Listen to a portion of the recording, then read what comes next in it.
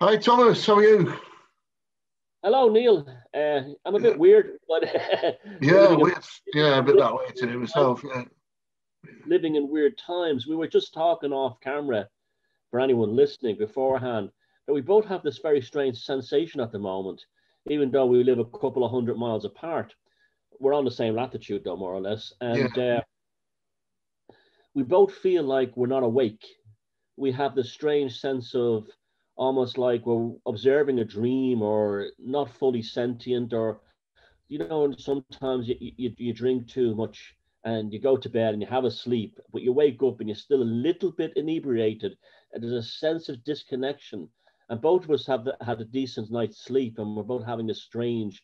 Also, my tinnitus is very bad today, and I was just off camera. We decided to include this in today's program because there's some weird air changes that have been going on. Now, I know, Neil, you haven't been paying attention that much to them, but I've been watching this stuff, and there's some wacky stuff going on at the moment. And there's a more than a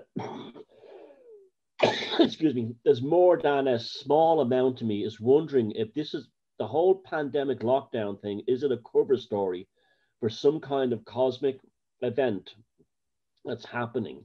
For instance, the other day in Montreal, an enormous bang was heard in the sky, and it was at nighttime, and people all rushed out to their windows to see lightning and rain, and the sky was clear.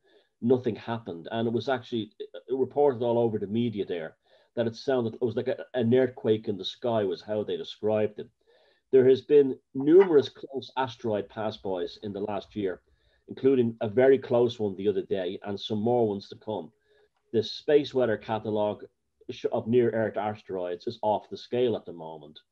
On top of this, we have volcanic activity all over the world that's really ramped up, including volcanoes that have been dormant for 800 years in Iceland have been spewing out volcanic material to the point now there's a rapid melting taking place in the what they're calling an Arctic Spring, and dead Arctic walruses and other animals from the Arctic zones are washing up dead on beaches in Britain and Ireland.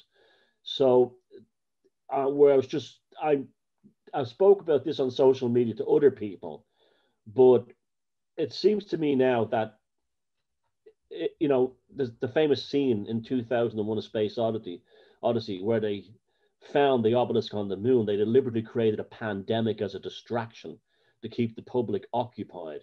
Now, why would you have a pandemic lockdown like this? Well, the most obvious dangerous thing in all this would be something like an electromagnetic pulse happening out of the blue.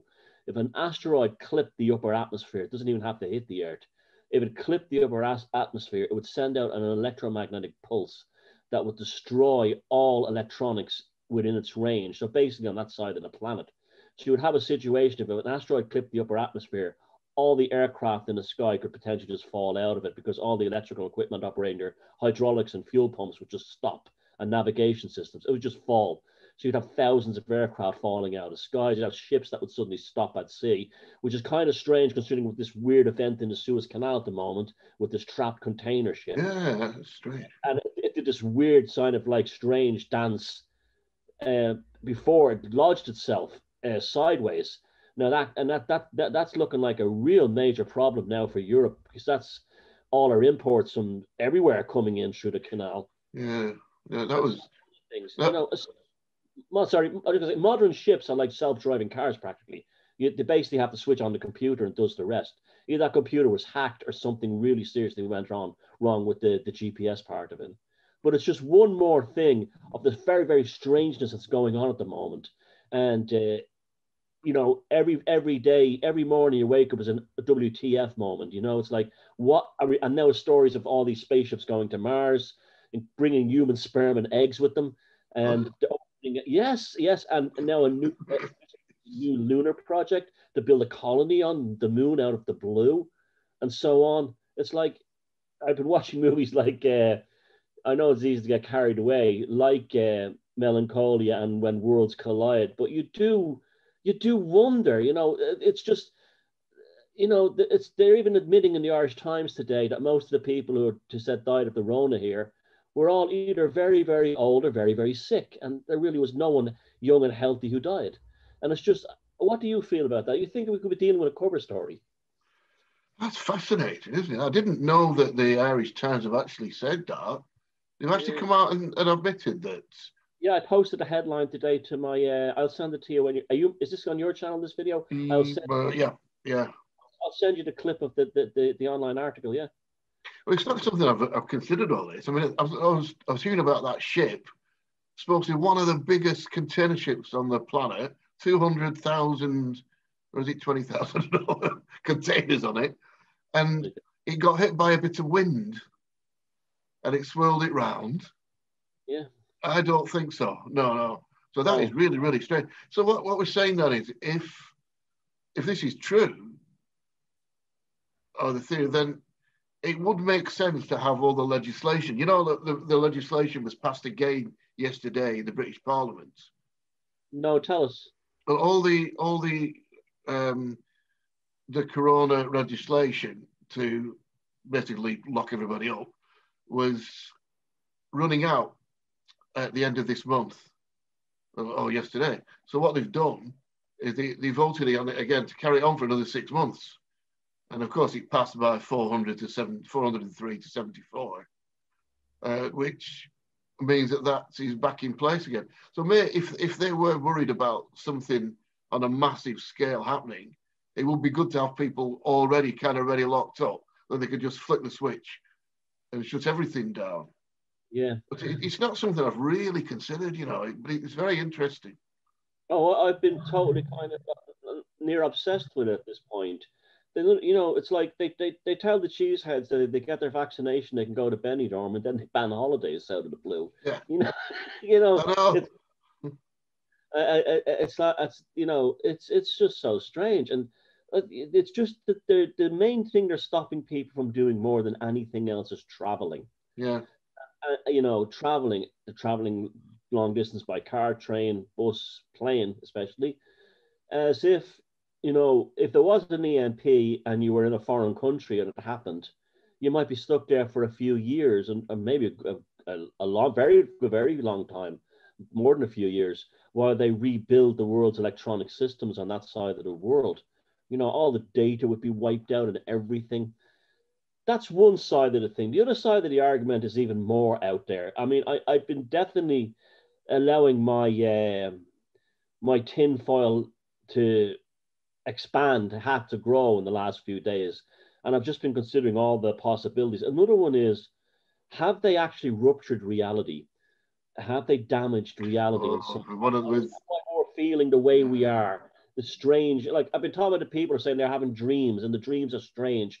And it's like the dreams don't feel like regular dreams. We've had CERN, we've had quantum computing. Quantum computing is a thing they don't fully understand. They just throw calculations off into the ether and they come back solved, this kind of thing. And the same with the CERN is now a new form of physics was discovered at CERN. Now, when you have a new form of physics, you have a new form of reality, this kind of thing. And then the stories of Atlantis. I know in the future, you and I were talking about working on a movie together about our Atlantis theories. And the classic story of Atlantis and many other great ancient societies was that the dwarves in Moria and Lord of the Rings, they dug too deeply. They lost control of their technology, and it caused a catastrophe in reality, leading to cataclysms like what's happening now. Have they done something and they're desperately trying to correct it? That CERN thing was always very concerning, wasn't it? It really was. And they talked about creating black holes, or if black holes, they're saying the black holes don't exist, strangely enough.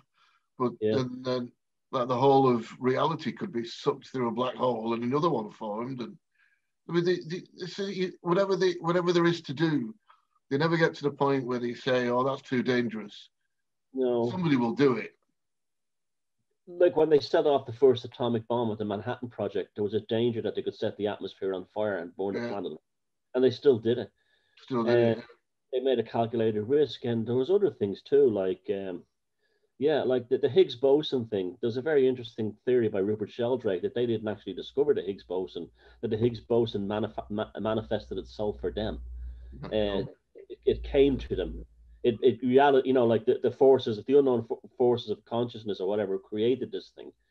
These people have a very mechanistic view of science and reality, and yet what they're doing is the sort of the magical supernatural end of science, and yet they don't even believe it exists. That's what I find quite disturbing. really? But what about all this? That if you look through, a lot of the dates are um, on solstices and equinoxes. Well, we're supposed to be. I think the last decision was made on the equinox, and it's all going to end on the 21st of June. Why the 21st? Why not at the solstice, at the summer solstice? It can't be a coincidence that this keeps happening. So somebody somewhere is doing this on purpose. And if they are doing it, well, they are doing it on purpose because you can't have that many coincidences. So it must be on purpose. But Why? even the corona, the sun, the corona around the sun, it's like the strangest names they give for everything, and the sort of like endless. It's almost like they're playing with us at times to see if we're figuring stuff out. It really does feel that way at times. And when it comes to this conspiratorial stuff, I'd be one of the more conservative people. I'd be the type to say, "Wow, well, yes, it's true, but it's not as sort of like out there as you think it is," kind of thing. But at this point now, I'm really like I'm ready for anything. It's like every single day is a WTF moment, and it's like every time I switch on the computer, social media in the morning, and look at the news stories, and it's not from like fringe sites. It's from Newsweek and the Times in England, or this New York Times, and it's the strangest thing. I just don't understand. But this feeling that we both have this morning is very, very odd. It's almost like psychic high pressure, as the way I would describe it. And Yeah, I'm that's how it feels. Yeah. discombobulated somehow. I feel like I'm not right in myself. That kind of thing. Yeah, I felt like somebody had slipped a sleeping tablet into my drink Yeah, because oh god, you have to force yourself to get going. yeah, But you're half here and half kind of floating off somewhere, really. But yeah. So and that's why I haven't been making any videos lately. I've been like, something has told me from my subconscious, from my daemon or whatever, has told me to like don't make videos for a while yet. Just take a break from it. This is not the time to do it. Do something else. And so I haven't been doing that for that purpose. There's nothing wrong or anything. But I'd be interested in people leaving comments in the bottom of these videos. And have you been feeling these things? How do you feel about these air changes? Do you feel we're dealing with something like this? Because, you know, the way I see it is 2020 was such a change that it's all to play for now. There's no such thing as, for a society obsessed with fake news, to me, there's no such thing as fake news anymore. It's all so strange it could be real. yeah, everything has strange, so it moves so quickly, hasn't it? I mean, I was Yeah, thinking myself yesterday, I was just thinking about all this stuff. I mean, life changes anyway, doesn't it? If I look back to what I was like when I was a kid, this is a different world now. So it's kind of been reset in a way already. We didn't have yeah, mobile phones. I met an old girlfriend a couple of years ago when we were both we were both nursing at the hospital. She was in the nurses' home, and I was in nurses' accommodation. I had my own flat, and she was, and we were texting each other, and she said, "Do you remember I used to have to queue up in a line with a phone and put the money in and beep, beep, beep, beep, and a queue of people behind me. Get off the phone, get off the phone." And all this stuff that were on computers never existed. So the world yeah, has been reset, hasn't it, already? If you look yeah, between that, if you jumped from those days to now, yeah, you would feel like you'd been moved onto another planet, wouldn't you? yeah. The A and B button on the phone. Yeah, yeah, all that stuff. Yeah, we never had any mobile phones or anything. It was really strange. And so you would, wouldn't you? It's kind of, so in a way, what's happened is time has speeded up in a way, even though it seems to have slowed down. So everything's changed except this time it's changed really quickly.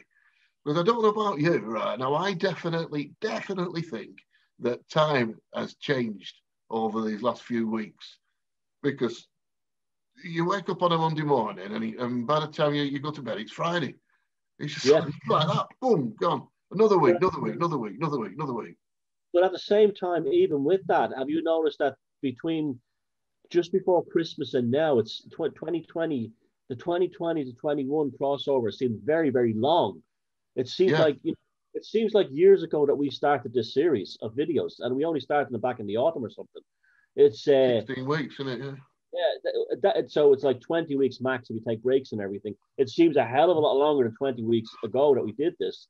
So Bloody at the hell, same yeah. time, as the weeks fly by, the experiences are compressed or somehow, or they're expanded. Uh, Years ago, one of the first ever videos I made on YouTube was about a theory I had that as your life progresses, the spirit, the Fibonacci spiral, you're following along it. You start on the outside, you go round and around, and it tightens and tightens and tightens, and it's spinning as you get towards the middle. And that's a spiral that's spinning in and then spinning out into a new cycle of consciousness. I often wonder if we are now, like I've been using this expression, if consciousness not right now for the planet as a whole is on spin cycle. Well, yeah, it does seem to be. So I thought, yeah, like a Yeah. product life cycle. My Yeah. God, yeah, we spoke about spirals a lot, haven't we? If everything else is spiral, it just maybe time. It seems the same because we measure it in chunks, measure it in hours and days and minutes. But maybe those days, maybe the length of days changes without us knowing it. I mean, that's not possible, is it? But it does make you wonder. The clock speed of the human brain is not fixed. That's one of the things that, like, the clock speed of the human brain is different than all of us. It's only quantified through the creation of things like clocks and calendars. So your perception and my perception of time would be a bit different, but would be very different than, say, an indigenous culture that lived in, say, Western Africa or somewhere like that. Time for them would be very, very different, especially in the cultures in Northern Europe where winters are the days are much shorter than they are in summer. Where, like this part of Europe, we have extreme changes between springtime, let's say summertime days and wintertime days. In the closer you get to the equator, the days are pretty regulated. There's not much change. So there would have been even the difference in perception of time from people living in Northern Hemisphere in Arctic and sort of Northern Europe regions was completely different than people, say, living in the Indian subcontinent and further down in equatorial Africa. So it's only the creation of calendars and times and timepieces and clocks that regulates and fixes through onto cycles. Yeah, we only experience time in this dimension, don't we? Get out of this dimension, there is no time. That's why I always thought all this thing about past life things is all a bit strange, because if you move out of this dimension we're in, where time is measured, there is no time. So there aren't any past lives. Everything's happening at the same time. And for us now, even on a day-to-day basis, time can shift by what you're doing, can't it? If you're sitting there having a meal, a bottle of wine, 4 hours can pass in a restaurant, and it's like that. Yeah, if you were sat there like waiting, like in the doctors for your doctor's appointment in the waiting room, an hour seems like 10 hours. It's like it's how you associate with it, isn't it? How you experience it. And also dreams. When you have a dream, you could have like something that feels like it's taken days in the dream, and you wake up and you see you've only spent like 5 minutes sleeping. It's compressed the whole experience into a very short time. Yeah, that can happen, can't it? Yeah, when you wake up and you think, oh my God, it's morning. You look at your clock and you only went to bed an hour ago. That happens to me all the time, I tell you. Reality is not fixed. It's not, and it's very flexible and very malleable, and it's getting more and more malleable and more flexible, especially as this lockdown continues. This sense of eternal strangeness is God, yeah. It's all pervasive and everywhere now. It really is, isn't it? It's like we're going through like a strange existence. Anyway, should we go old tarot now? Yes, we're going to go into it's your video today, so I'll let you start. We're going to go into the Justice card. Justice card, yeah. I've got the Rider-Waite one here, but I think I'll put it up on the kind of there later on. So the Justice card, we're looking at the ideas of equilibrium, obviously because they've got the scales and everything, which is kind of karma, but karma is action. And we also say work, but karma is kind of a different thing than people usually think it is to be, and to the mystery tradition as well. So equilibrium is kind of the basis of the work. It's kind of the wisdom tradition as well. It's a balance of how you will move further to be a wiser person yourself once you understand it, which I think a lot of the keys are. We talked about the Wheel of Fortune last week, and that was the law of rotation. So what we're doing now, we're going to sort of apply justice to this wheel. So we're going to act in a sort of maybe a correct way is the way of putting it, I suppose. So the symbolism, okay, we go through some of the symbolism here. Well, we said there's a Hebrew letter. Well, the Hebrew letter for the justice is lamed or lamd, which means ox goad, which is actually a grasping hand. So it's like you're finally getting the grasp of these laws that we're talking about. It's kind of the law of directing yourself through this existence ray. It's number 11, as we said, which is 2 ones, so that's obviously equilibrium. It looks a bit like the sign for Gemini as well, which is the same sort of idea. And we've talked a lot about the idea of polarities coming together. And on the Justice card, again, you've got the 2 pillars at the back, which could be Yakim and Bowles, that's Solomon's Temple idea. And again, he's got a connecting curtain between the 2. So he's bringing together the opposites again, which is something I think we've covered quite a lot, really. As opposed, because we're talking equilibrium. So he's sat in the center again, like the High Priestess did earlier on, and 1 or 2 others. So he's in this pillar of equilibrium, and he's still got the 2 sides. So that's the Kabbalistic tree again. We've got the 2 pillars on the outside, and you tend towards the center. And the curtain as well has got lots of vibrations in it, like the high priestess's robe. And so they're not called vibrations, but they look like vibrations, like creases. So that's showing the vibratory existence, basically, of what we live in. He's got a green cloak and a red robe. This is putting together Venus, which is green, and Mars. Venus is green, is nature, and Mars is the Mars force. It's the active energy. So it's like we've got active energy, but we're putting it all into nature. So it's that kind of idea I was talking about, right action before. He's got a crown on, and on the Rider-Waite, he has this crown with the 3 points. Well, they call it a triple ornament, but that represents the Hebrew letter Shin, and Shin is spirit. So he's got spirit of him. So he's working from a spiritual level. In one hand, he's got his sword. So the sword here is 2 things. It's dividing because it cuts things down, but it's also got a T at the bottom, which is the handle, and that's Tav. Tav represents Saturn, which is formation and limitation. So the idea is cutting things down, but to form something new, with something that can be used for good or bad, as all these things are. The scales are obviously for, well, it's too deeply for measuring things, as we've said before. So the action, let me think.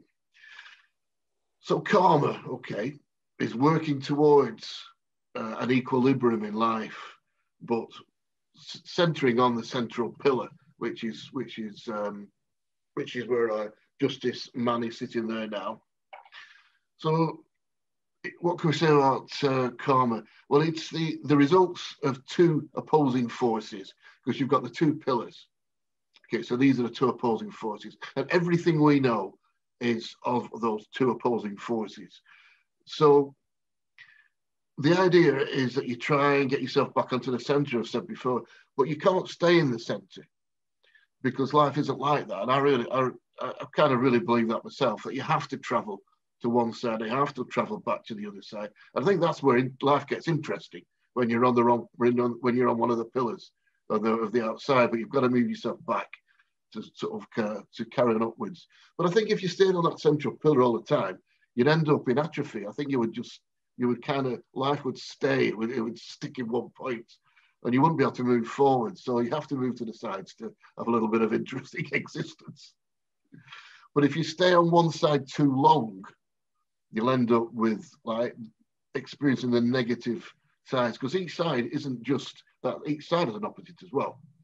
It's like if you hear a lot of the new ages, love and light, love and light, love and light. If you stay in love and light too long, my God, it'd be horrible, wouldn't it? I mean, all the evils of that love and light would come out, and the light would blind you. So I think that's probably all there is about my karma thing, except it isn't what people think. It isn't just punishment. Oh, you're going to get bad karma, you're going to get punished. And I don't think you necessarily have to take that on board. This teaching a little bit wrong, because you can change things. There's a book called The Kabbalion. It's part of the business school I was in, and I've got a little thing here that I've pulled out of it. It says, to destroy an unwanted rate of vibration, put into operation the principle of polarity and concentrate upon the opposite pole to the one you would suppress. So basically, if something is happening at one particular side, emphasize the other side for a bit, and it'll drag it back into the middle. So there you're killing off what you would call karma. Yeah. So it's not fate, it's not kismet, it's action and work. So you can work on this thing. What you sow, you shall reap. But the tarot says that as a result of thought, you can alter karma by changing it. What you sow, you shall reap. But what you can select the seeds to determine the harvest. So there you go. That's my interpretation of karma. Different than other people's, but that's the way I think it is. Over to you, Thomas. That's exactly what it is. That's exactly how I would see karma as well, as the forces of natural justice. That's what the card tells us, that human justice is not, the final arbiter of everything. There's natural law, there's karmic law, and that's why the scales is always portrayed as being never perfectly balanced. Just because it's just, it's always off one sect. Just because there's justice doesn't mean it's fair. It has to have that opposing force in order to, what he said, if you were to, the stagnation would be caused by doing everything according to the letter of the law. That's what the stagnation is from. Whereas if you have a bit of flexibility, a leeway through things like natural justice, you do not stagnate, like you said. Now, the justice card on pre-Rider-Waite decks is card number 8. And in post-Rider-Waite decks, it's card number 11. This is a bit of a controversy that's been going on for a while. Some people say it should go back to 8 because 8 was the Greek letter of justice. There's a few things of why they changed the tarot in the mid-1800s. It was just around the time it was starting to become popular that this card was that the tarot itself didn't come from the gypsies. That's something I still believe, by the way, that it is, as it does have gypsy origins, that it actually came from Egypt, that became fashionable. And I think they started to change a bit the decks and some of the meanings and stuff. But I think that's how that came by. Iman Levi was a big part of that. The whole thing of the Greek Hermeticism coming from Egyptian thought. Now, this is the Italian deck from about 200 years ago, and justice is shown as an angel. So we're talking about, that represents the spiritual elements of justice, the higher power. She has this denoted by her wings. Of course, the crown has the authority of the king. The sword showing that the decision is final, but at the same time, too, the scales are not perfectly balanced, showing that you cannot live exactly by the rule of the law. On her white gown, interestingly enough, around her neck collar is the Eye of Providence, the all-seeing eye, very heavily associated with um, Freemasonry, and this is why Fortuna is a big character within the sort of the Freemasonic world. There's actually some of the lodges, or many of the lodges in Germany, are devoted to the goddess Fortuna, among the Swedish rite as well. But you can see that there. The Eye of Providence is that it's the eye of God, or the eye of the esoteric Lucifer, the blinding realization, the flash of brilliance, and so on. That the justice must be dynamic. Justice cannot be stagnant. It has to change with the time. New laws for new ways of living. And that does not just mean man's secular laws, but also new spiritual laws. I mean, like nowadays, we're living in a different world anyway, with the lockdown. So we have to develop new modalities of thinking and what is right and what is wrong. Can't have that. You have to have a flexibility of that. So other people will say, I disagree with that, and hence why the scales are out of balance. In the pagan or heathen otherworld version, she's wearing a crown of thorns to denote that she's again representing the chieftain, or whoever the ruling leadership is. The scales is off balance. She's looking down with her back turned to us, showing that like justice is blind to what you want. It operates outside. It operates outside that. The sword is raised in this one as if she's about to make a sudden decision with her back turned to you. It doesn't matter what you want. This is what's happening. And it's the concept of fates, virtues, and this kind of thing. The card represents equilibrium attaining, but we do not live in a perfect universe. We are not perfect people. Life is not perfect. Therefore, the scales can never be balanced, ever. And natural law, natural forces, natural justice, and karmic justice are the final arbiter, even above that of the laws of man. And that's why the angels has just the wings here, representing the higher force, spiritual forces that are in charge of all this. And again, why the sword is raised up to the gods. And even the fact that the card has two different numbers in different decks even denotes this lack of perfect equilibrium. So it's almost like ironic in the sense that would happen. The Justice card is Crowley makes a big deal about it in his thought that it's about legal contracts, but that's because he probably had so many legal problems himself during his life, particularly the court cases that caused him an awful lot of trouble and so on, but also made him famous. And but it's like the death card is rarely about death. The Justice card is rarely about legal earthly matters. It's much more of a spiritual path, a spiritual focus, with the natural laws of the universe being the ultimate arbiter. And I think that's about all I can say about the Justice. Brilliant. Yeah.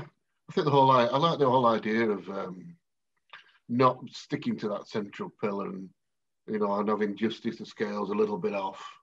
Yeah, I think that's right. Because if you're on a level playing field all the time, you'd never get anywhere, would you? Like in economics, they always talk about trying to create a level playing field, but level playing field always slips in one direction or slips in the other direction.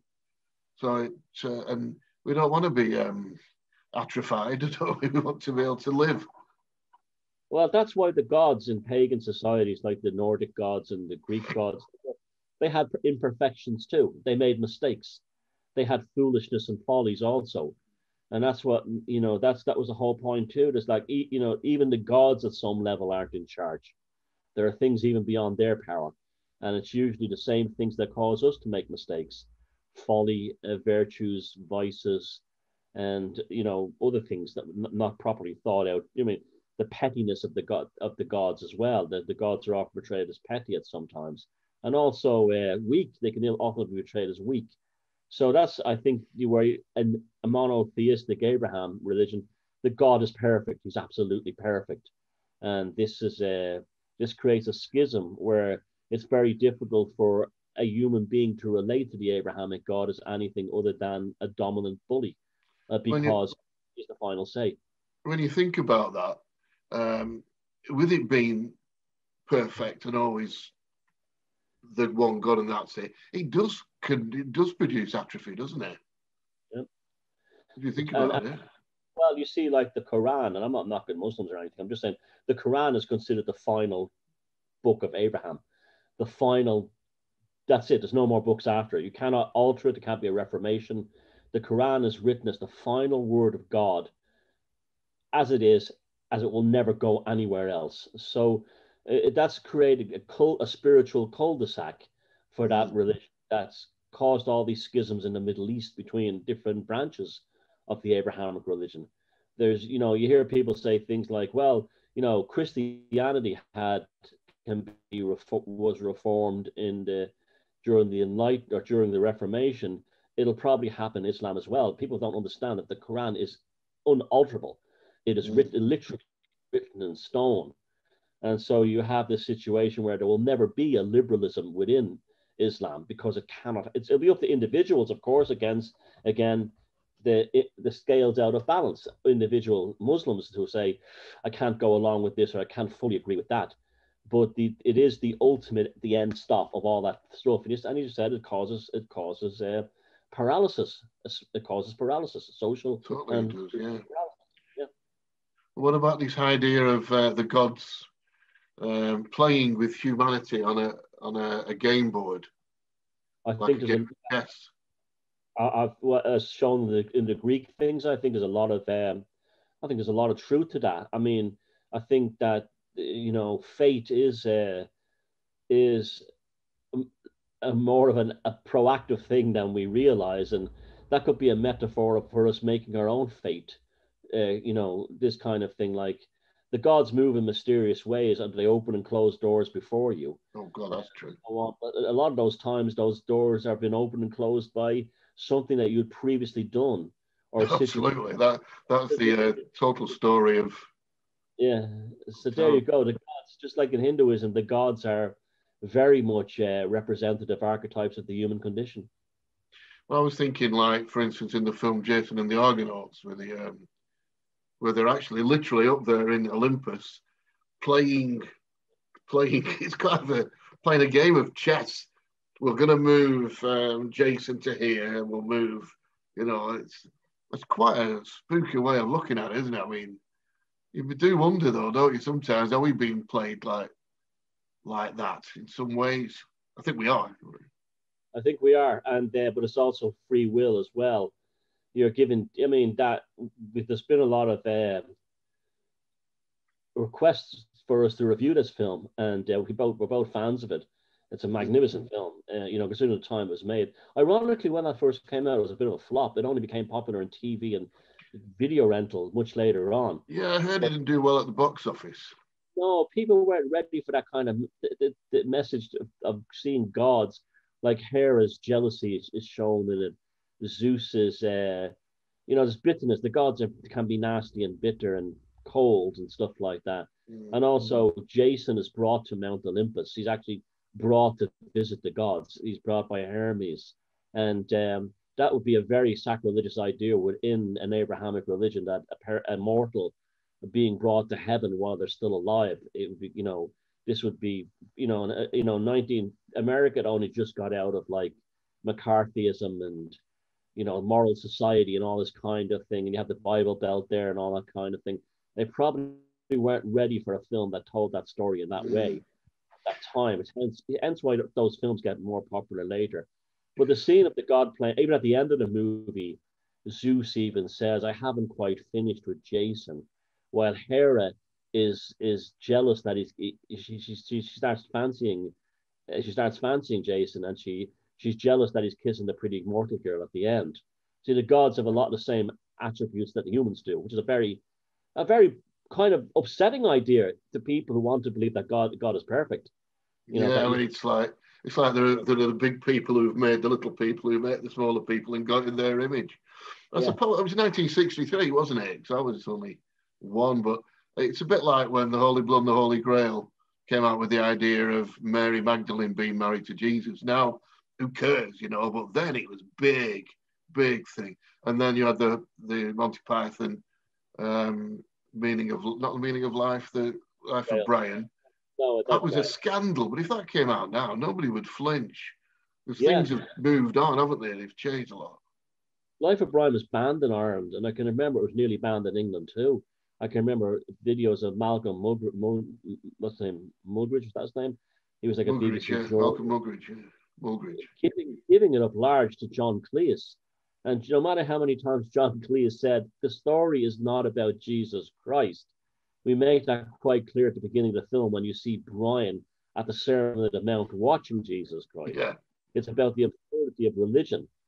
And Mugridge would not listen to him, would not pay him any attention. It was like really arrogant. It's on YouTube if you want to look at.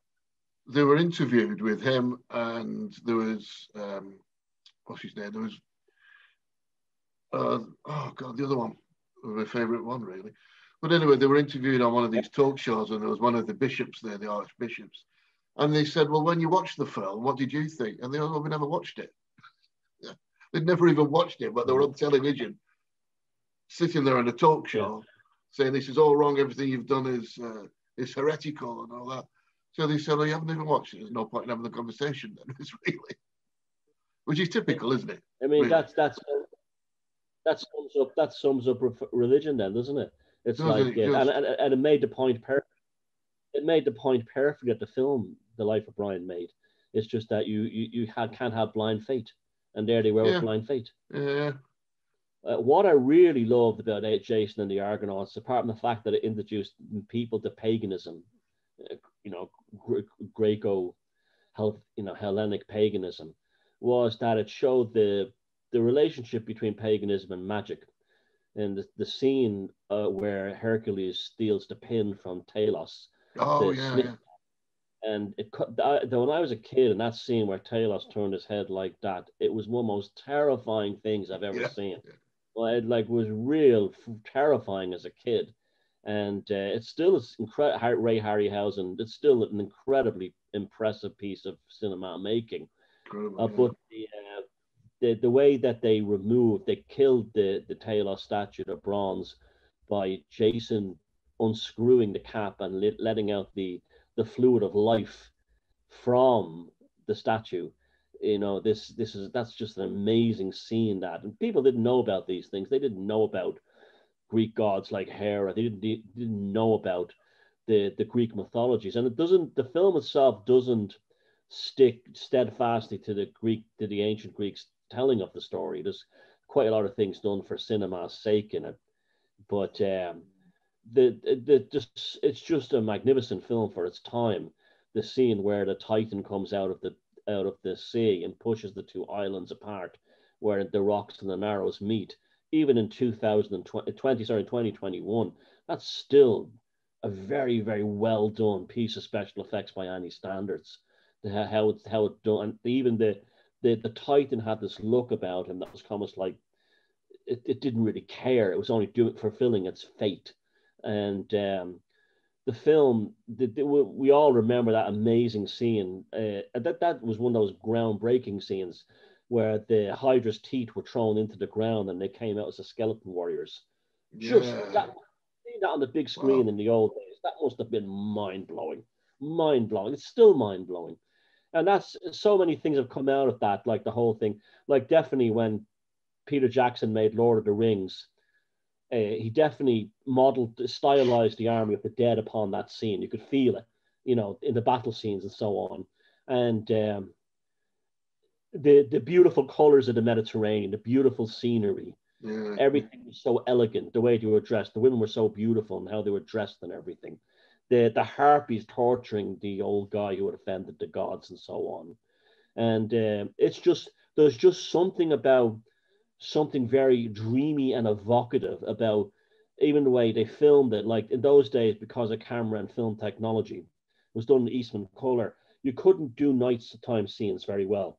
So what they would do is they put a polarizing filter on the lens and really, really darken it. You see a lot of in that High Plains Drifter even had that they darken it. It's obviously been filmed in the daytime, but it has a high contrast look to it almost. That gives it's supposed to be nighttime, but it's not really. It gives it a very dreamlike quality. And that was used extensively in Jason and the Argonauts. And that really that particular technique, it definitely affects your consciousness. You're definitely when you're watching scenes in films like that, you definitely feel like you're in a dream or something. It doesn't matter what it is, and that was beautifully done in that film in that way. And it definitely ranks as probably one of the greatest movies ever made. Nobody always will stand as that, and not just because of the special effects, but by the way it affected people. You know, anyone who saw that as a child, Jason and the Argonauts never left them. It never left them, the film, and that's because it's magical, it's pagan, and it definitely taps into the archetypal mythological core of people. Yeah, definitely, yeah. Definitely, like I say, mythological. I mean, it was the hero's journey. That's exactly what it was, wasn't it? Going through different challenges. And those graphics, like you say, are incredible. Look, Ray Harryhausen. They call him a Ray Harryhausen film, but he was just a graphics guy, wasn't it? It was what was his name? James Chaff, who did Don Schaff, who did the actual directing. Yeah. But it was absolutely it was like the first and the best, wasn't it? Really, those graphics, like you said, fighting with the skeletons, and it was that stop, the stop graphics, wasn't it? Where you would just film one bit, then another bit, then another bit. Apparently, just that skeleton thing took him 8 months. But when you see them actually fighting, you know, the clashing with the real life actors, it's almost impossible to do that, isn't it? It's absolutely amazing how we managed to time that up. Yeah. I can imagine going to the director and say, we can do this scene where they're fighting the skeletons and the actors will be fighting nothing, but I'll make it work. Swords clash on the screen, or they can stab them or cut their heads off. And it was like, that's almost supernatural. We don't have that technology. Perfectly choreographing the actors. And also I remember the animation scene, the claymation scene, the stop footage scene, that would have been filmed at a very, very high speed in order to create the smoothest movements of it. And then that had to be speed corrected in his mind with the choreography before they glued the two together on the green screen. And you're like, how? And then there's multiple warriors. There's often 3 skeleton warriors fighting in the same city shot. All at the same time, yeah. It's amazing, isn't it? But hero's journey. I tell you what, too, I thought Hercules was a bit of a jerk, actually. He hadn't gone through his initiations, really, had he? He was told not to steal anything, and then he did it. So all that stuff with Talos, is it Talos, the bronze statue? That was caused, really, by Hercules stealing that hairpin. If he hadn't have done that, and he suffered no repercussions. No, if that was in the military, he'd face a court martial. He would have got massive trouble, wouldn't he? He got because his the lovely new boat they built, the Argos. It was been shaking it around. They had to rebuild the boat, but they still wanted to go and fight him. They lost men too, and it's just the whole thing of that brawn. You know, you need brawn and brains for a hero's journey.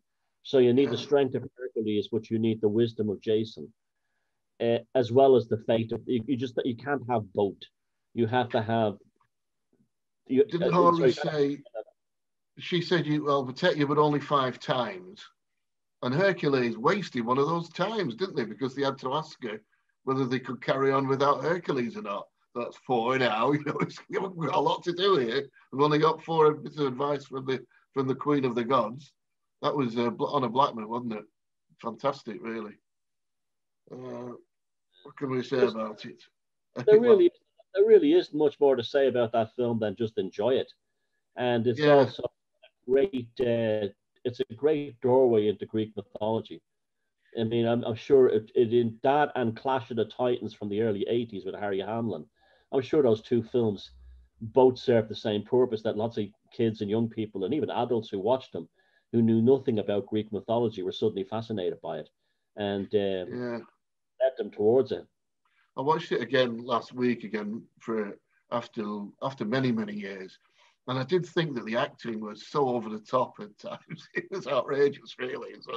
And the music, boom, boom, boom. But it's a thing of its time, isn't it? It's a beautiful thing of its time.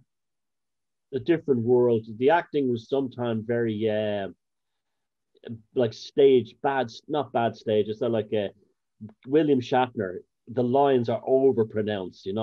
Hercules, what are you doing here? This kind of thing. Yeah, Like yeah. a lot of that kind of nonsense. In a very sort of bravado way. Oh. And And at the the bomb. end, the way it finished, you're right. They've just been fighting the Hydra, and oh, no, it was after the Hydra, wasn't it? But they got the gun. Whatever happened, but it suddenly just stopped, didn't it? It was the King of the Gods. Zeus suddenly said, "Well, that's it now. We'll do something else with Jason in the future." Well, I think they thought it was going to be a box office smash, and it was going to fund a spin-off series of movies. Yeah. But unfortunately, the gods of fate didn't work out for the film, and had to wait 20 years before it became a huge success. Yeah, they probably thought it was going to do really well, so that was just like giving you the next bit so you could go on to it. But it took so many years to make.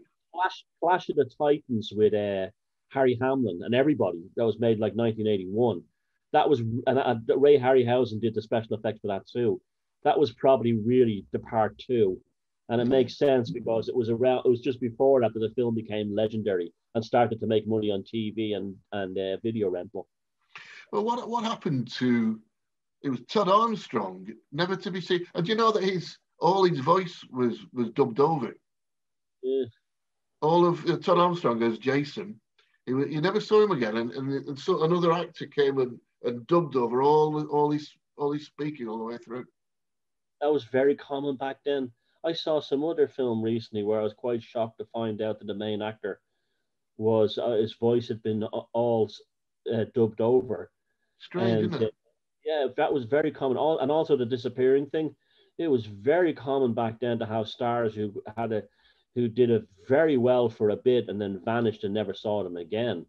There was one biblical movie, I think, like The Greatest Story Ever Told, and the actor who played Jesus, he was also the original Captain Kirk, I believe, in the Star Trek pilot episode. Right. And he was looking at a phenomenal career ahead of him, and then he vanished. Apparently, he died young as well. I mean, it's just so funny. Like Hollywood represents. Is this when you talk about movie magic and the fate of Hollywood and the stars and all this stuff? There's definitely a lot of that kind of thing in Hollywood as well. Not so much these days, but in the past, where it was kind of like the land of the gods in many ways. And you had films companies like Paramount and Columbia, and the whole thing of the hero's journey of like someone like Marilyn Monroe, who shows up and is nobody, goes on to become the biggest movie star in the world, and is then, found dead alone, all suspicious circumstances surrounding her death, and the Kennedys and everything else. It really was, it was almost like Hollywood was America was founded as a kind of a neo-classical republic in the Greek and Greco-Roman style. And that definitely carried through America, right through the Apollo missions, naming all the spaceships. And so it was at that time period in America, there was like, even though we were just talking about the moral majorities and all the Southern Bible Belt stuff, there was always that strong neoclassical paganism element to the American destiny. And I think that shows in the Hollywood films as well. People who suddenly make movies, you're going to be a big star, never hear of him ever again. Yeah, I mean, it might have done better if he hadn't flopped at the box office. But it's a bit like the music industry as well, isn't it? You get people getting into these certain positions, and I don't know if we should go into that, but they kind of sell the soul at one point, and then so they can be lifted up, they be given fame, and that fame that they've been given can be taken away like that. Click. I saw a picture of Amy Winehouse. Oh God! Before our first album and how she ended up, and you want to talk about a sad tale, Yeah. Beautiful girl, just beautiful. Destroyed, but absolutely, and really talented and everything, just destroyed. I heard her interviewed with Jonathan Ross, and I was shocked actually, because I just sat. God, I'm not shocked now to think I was actually watching Jonathan Ross. I wouldn't have gone anywhere near the thing now. But he was interviewing Amy, and she was a beautiful, beautiful girl, actually. And she was so talented. I mean, that was real talent there. Yeah. And he said, "Have you ever been approached and anybody asked you to join in it, to do anything you don't want to do?" And she did that. They tried to turn me into a triangle, and I said no. Wow. And she was the last of the pop stars I had any interest in terms of, like, you could say, okay, that's someone, she was the last pop star that I could actually point to my finger at and say, that's someone who deserves to be a rock star, a pop star. That's someone who deserves it.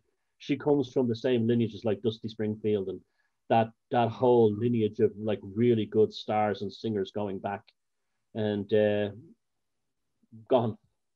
Yeah, absolutely. I'm trying to think of there was one particular song she did was absolutely beautiful. I just can't remember it now. Like everything else these days, his brain seems to be shot at. But oh yeah, she was amazing, absolutely amazing.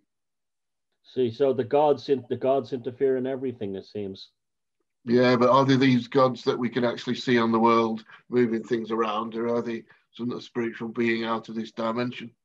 Well, at the moment, it definitely feels like the false gods are in charge. It definitely does feel like that, and the gods have either abandoned us for a while or left us to teach ourselves a lesson that we shouldn't have mortal gods controlling our destiny because they do this crap to us that we're going through at the moment. Maybe that's the lesson, the justice lesson of everything we've spoke about in this video today, between the gods, fate, justice card, and everything else. Is that maybe that what we're learning is that we've been abandoned by the gods because we put our fate into the dark ones, the left hand path ones, the Yeah. techno ones. But will we learn our lesson? Will we learn our lesson? Methinks maybe not. No, Well, some will. Some we will. still we Some still won't. have 11. We still have 11 more cards of the tarot to figure that one out. Yeah, when we get to the world, Yeah. then that'll be our universe. Yeah. Well, I think we've come to our natural end of there. It's been really great. I mean, we've moved off on stuff from side to side here, which is great. We've gone off on various tangents. So no, it's been a fascinating talk. I really enjoyed it. So this me too, and this will be on Neil's channel. And again, Yep. all the playlists, and it's put on the playlist on every channel.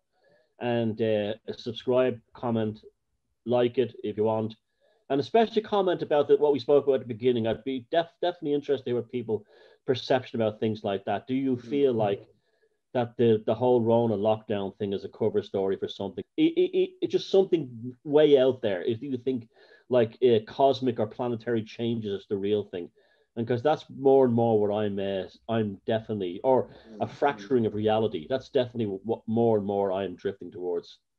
Anyway, there we go. So we'll say goodbye to everybody on that note, shall we? And I'll say goodbye to you, and I'll see you next week for Yep.